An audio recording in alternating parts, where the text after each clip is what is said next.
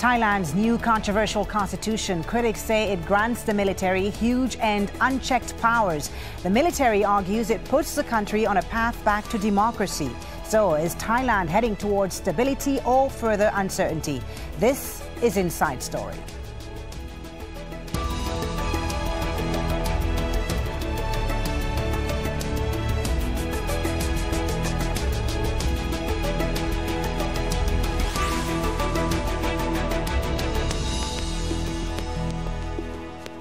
Hello and welcome to the program. I'm Folly Thibault. It's been 2 years since the Thai military overthrew Prime Minister Yingluck Shinawatra, a move it said was necessary to restore stability after years of political uncertainty.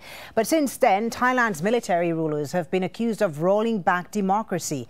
Well, they've now unveiled the final draft of a controversial new constitution that many argue will enshrine the military's powers. Thais will get to decide for themselves when they vote on the draft in a referendum in August. Lots for us to discuss today on Inside Story, but first, Al Jazeera's Scott Heidler sets up our story. It's an unusual job for military reservists, fanning out across the nation by the thousands assigned to inform the Thai public about a draft constitution and a roadmap returning the country to democracy. But what's been playing out in Thai politics these last 2 years since the army took over is something familiar. 2014 was the 13th successful coup in Thailand, and if voted in, this will be the nation's 20th constitution. But some feel this version is designed to further entrench the existing power brokers. We call this term like deep state. They try to strengthen their own power more compared to the last constitution. And then that's why they try to enhance their own grips on the senators. He added that those in control want to get further away from elections. The draft constitution calls for the entire 200-member upper house to be appointed by a committee. Previously, they were voted into office through general elections. For centuries, agriculture has been a large part of Thai culture, and it plays a big role in politics. Here in the Pineapple Heartland, some admit they really don't understand what's in this draft constitution, nor what they'll be voting on in a few months' time. Suchart Tongcham has been working in this field for 40 years. He'd like a return to a civilian government. I am concerned as I don't know anything about this draft charter. Honestly, I don't like the military. I wish we could be freer like other countries. Yet some Thais who need stability to make a living are happy with the military government's draft constitution. Natawud Sisawan has been giving horseback rides on Hua Hin Beach for 15 years. I will vote yes. We can see that the old charter couldn't solve problems we have in our country, but only caused more conflicts. The government's roadmap puts a general election on the calendar in mid-2017. But there's been no indication what would happen if there's a bump in that road and the public turns down the draft constitution. Scott Heidler, Al Jazeera, Hua Hin.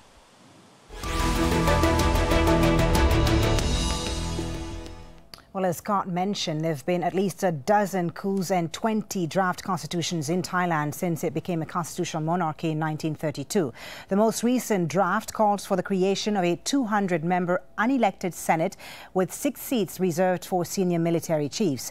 The appointed Senate is seen as a way of countering the powers of elected lawmakers in Parliament.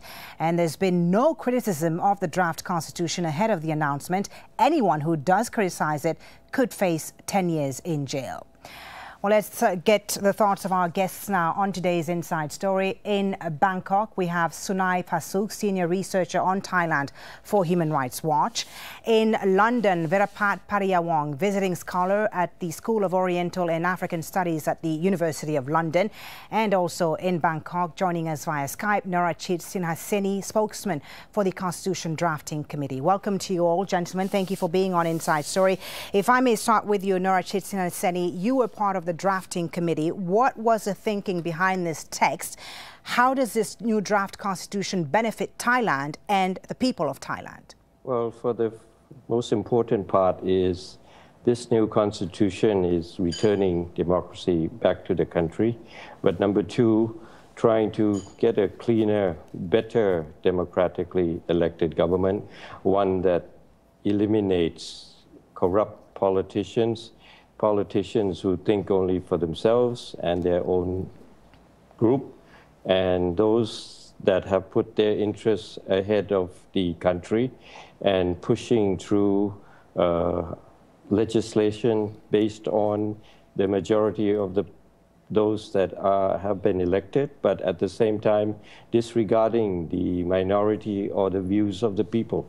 So it is a constitution that has been termed one that is against corruption, but still maintaining the rights and the freedom of the people. But Norachit, as you know, almost all of Thailand's political parties from both sides of the political spectrum have condemned this draft constitution, saying that it only cements the military's hold on power. What do you respond to that? I think they're referring to the Senate, which will be appointed only in the interim period of 5 years, where those in government are saying that they need this period to ensure stability. And appointed Senate is nothing new in Thailand, nor is it unique to Thailand. We've only had a few elections where the Senate are elected, and even in those, sometimes there is criticism that maybe we need appointed senators. But that is beside the point. The point is that the people will be deciding their own future, electing politicians to be in parliament. What comes next? All this fear and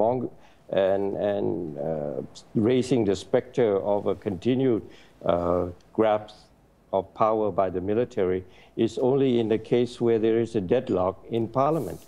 Okay. Again, the members of parliament are still free to choose the party that they wish to be in government. Sunai, Phasuk in Bangkok, Norachit says through this constitution, the people will be deciding their own future. Do you agree with this? Is this your reading of this draft text?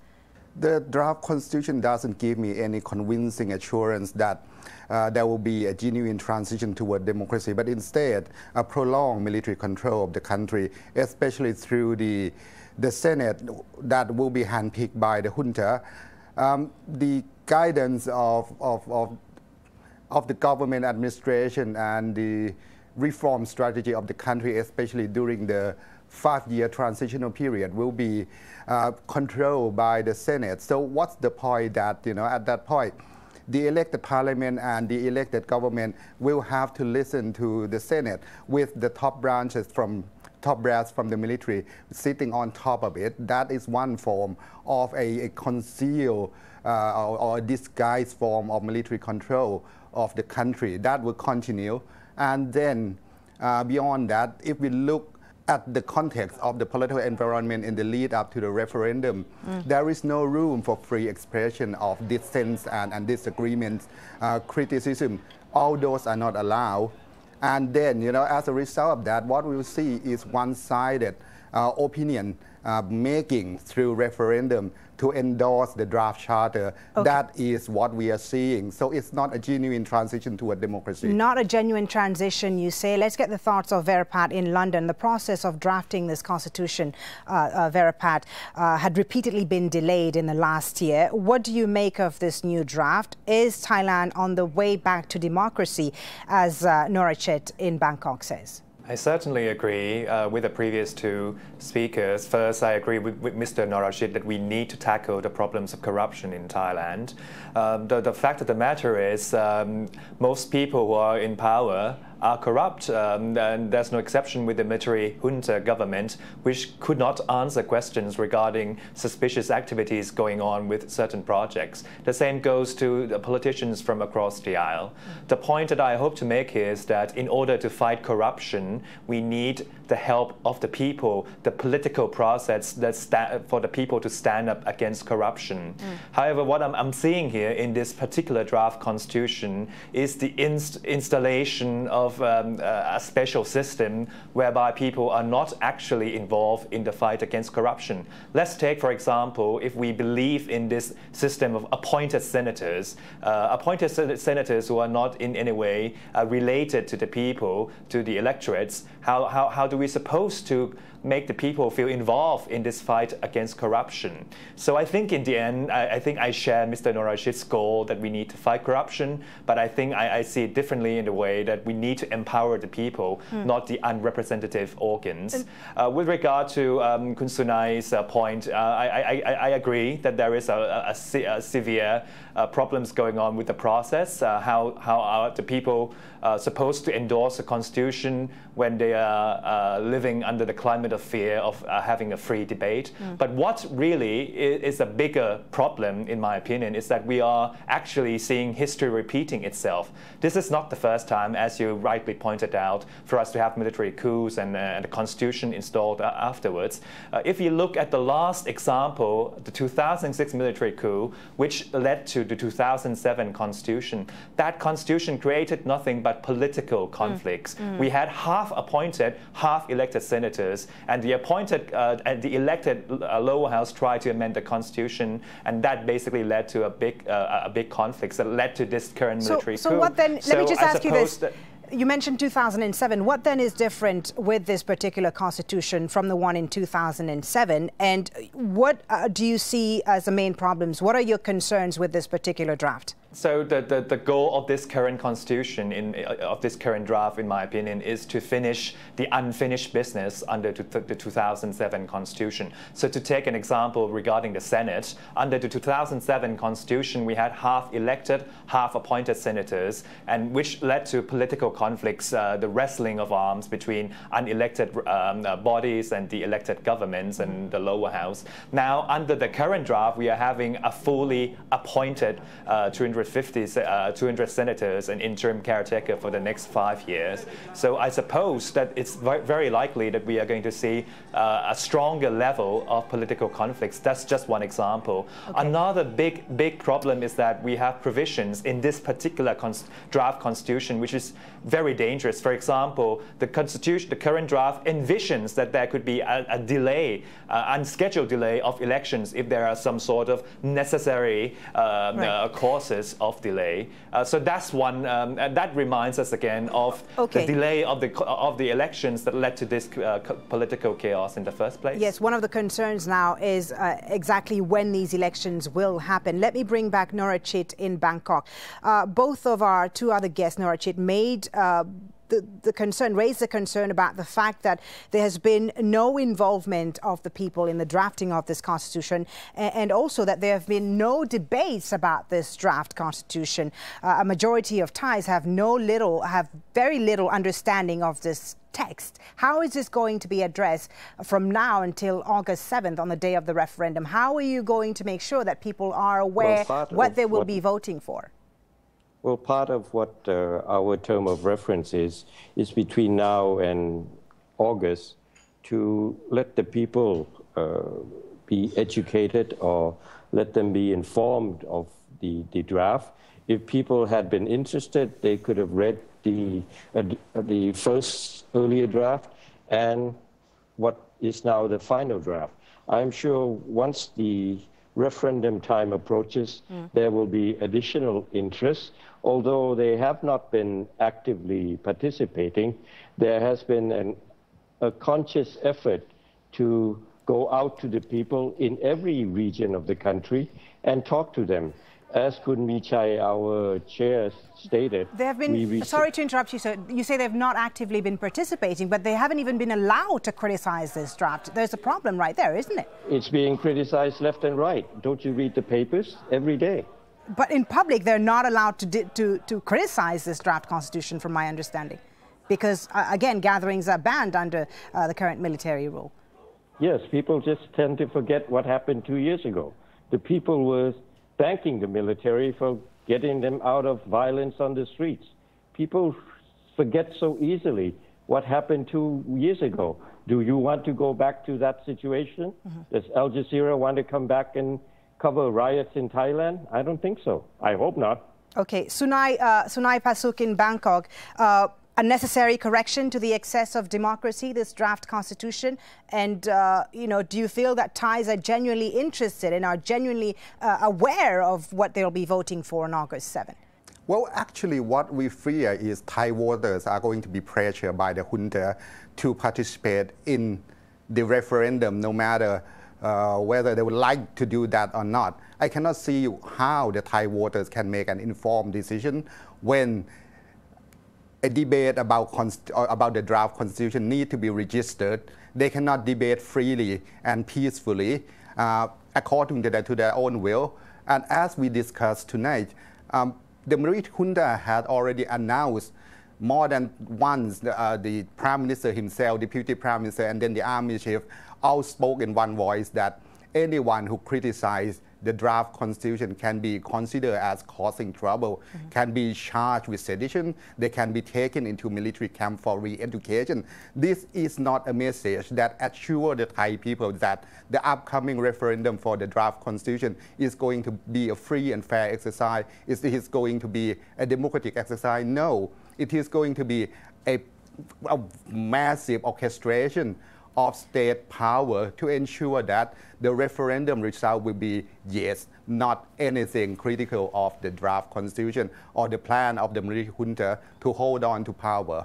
Verapat, Pariyawong, do you agree with what Mr. Sunai just said there, that this vote is likely not to be free and fair because, you know, there hasn't been free debate about this draft constitution and that people will be pressured into voting yes on August 7th. Do you agree with that?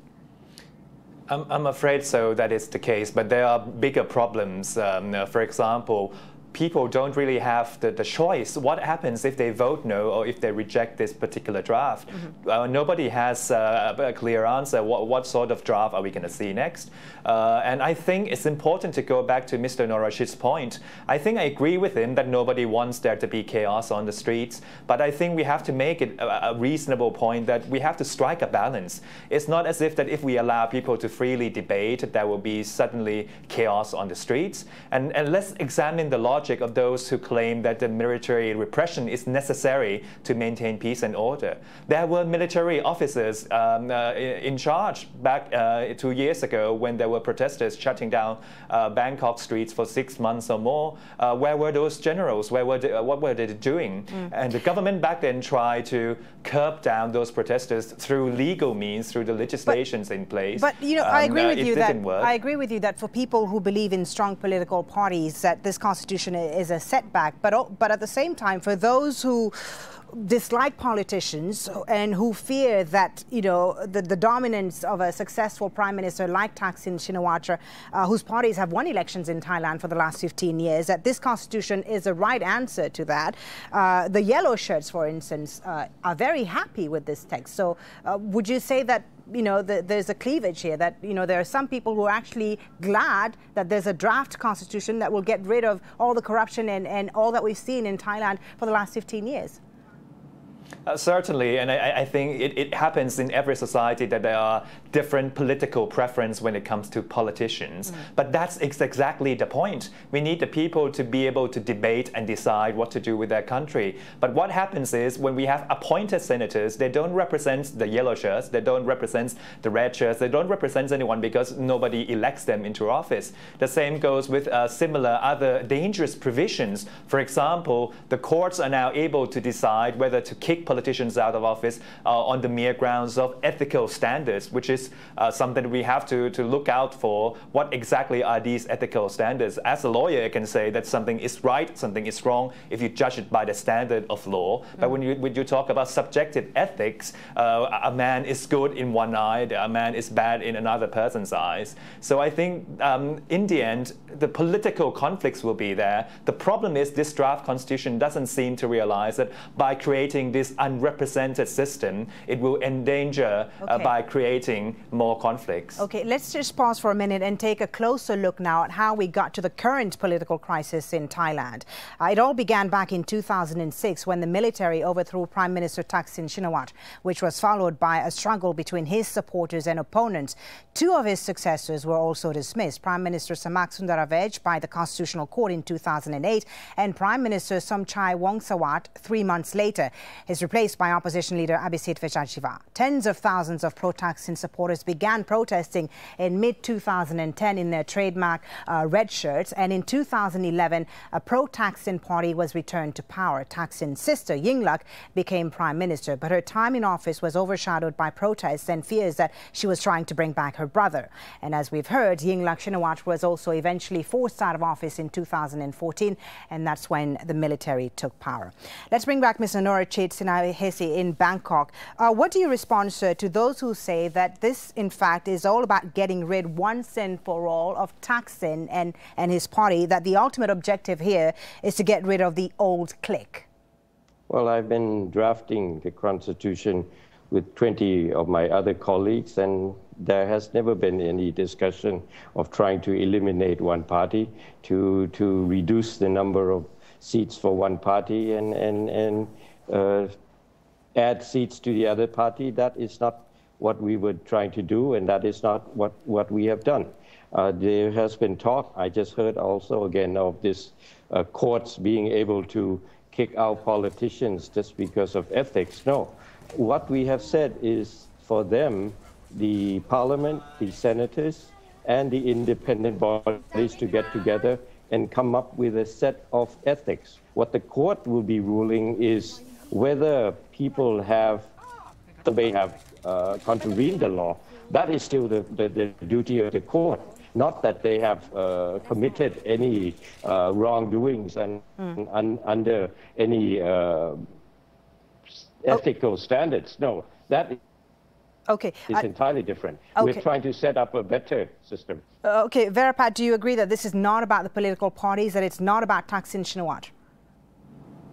It's very difficult to say. It's very difficult to deny that Thaksin is not in the minds of the military junta. Let's take a very recent, fresh example. It's now top news in Thailand right now. The mere fact that Mr. Thaksin distributed what we call in Thailand a khan, or a water holder, for Thai people to celebrate a water festival.